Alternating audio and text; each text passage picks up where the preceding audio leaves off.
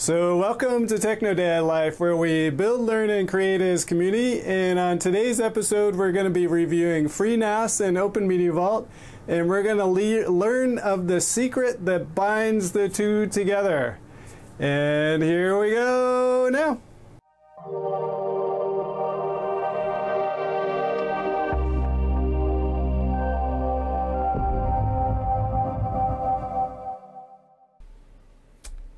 So let's start looking at these two things. So first, actually let's look at the Wikipedia page, because actually it will explain a lot about these two systems. So yeah, let's go over to the computer. And so on the left hand side here, this is going to be the FreeNAS side, and the right hand side is going to be the Openmediavault side.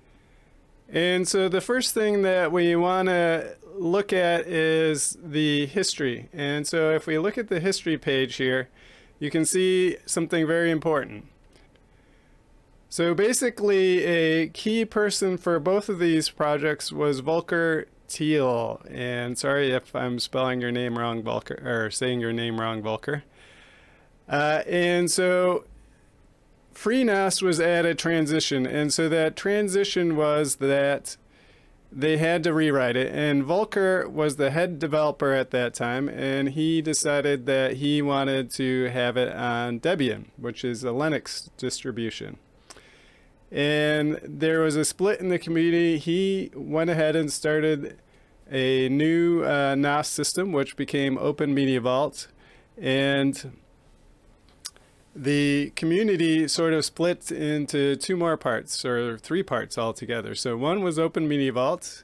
One started a new project, NAS for free, and to compete with FreeNAS. And then FreeNAS itself was taken over by IX Systems, which had a more commercial bent than FreeNAS had before that.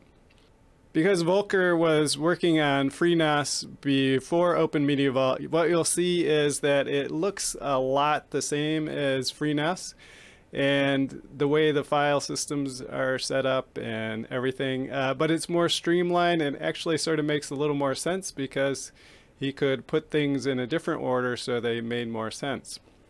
When we look at the two systems, we can see that Openmediavault has a menu system over here on the side. And when we click there, we can see FreeNAS has the same menu system over on the side too. FreeNAS just got a UI update, so it looks a little different, but it was more in this fashion before. Just a couple things. They basically have a lot of the same things that they cover. And so I'll just show you one thing, so how things have changed. So if we go over to Openmediavault and go to access rights, and then go over to FreeNAS accounts. So basically these two menus are very similar. And here you can see we have groups and users, and here we have user group, and in addition we have shared folders. And so what Volker seemed to have done when he went to Openmediavault is things that belong together, he put together. And so here, all the access rights he put under one folder, whereas in FreeNAS, they're in groups, and the users in groups are under accounts, but then the shared folders are under a different part of the menu system. And just like that, there are other things that are slightly different. If we go to diagnostics, system information, and processes, we can see the processes on Openmediavault. And then on FreeNAS, we just scroll down to system, display system processes, and the same information. When we go back to the menu, you'll notice a couple different things. So plugins. So we have plugins on FreeNAS, and we have plugins on Openmediavault.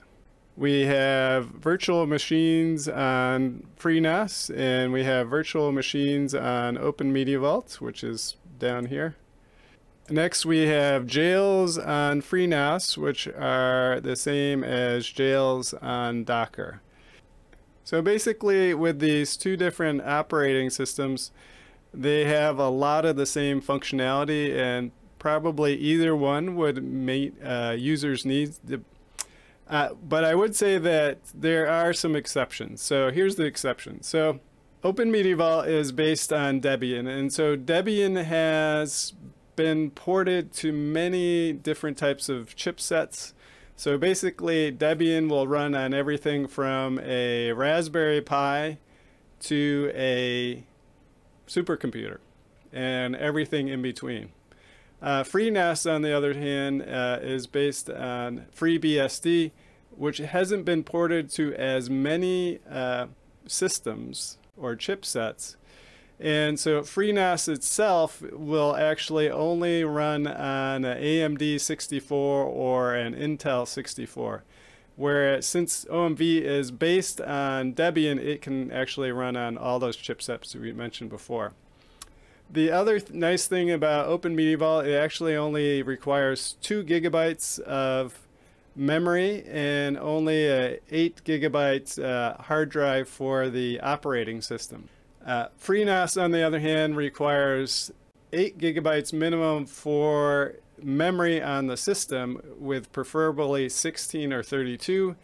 And the operating system itself, it says it can run on 8 gigabytes, but 16 gigabytes is recommended. And so both these systems, they can run on, for the operating system, a SSD, a USB, or a hard drive if you want to use that. FreeNAS uses ZFS for the file system, and OpenMediaVault uses extension 4. But if we go back to the system here and we look at the plugins, and over here we type in ZFS, there's actually a ZFS plugin for OpenMediaVault, so you can actually change what file system you use. One side note that FreeNAS doesn't have that OpenMediaVault does is, so OpenMediaVault can actually run on wireless, whereas at least at this time when I made the video, FreeNAS does not, cannot be run on wireless. And if we come back over here to the computer, one other thing that I'd like to just point out is that they both have great forums where you can ask questions. I found the OpenMediaVault forums a little more responsive.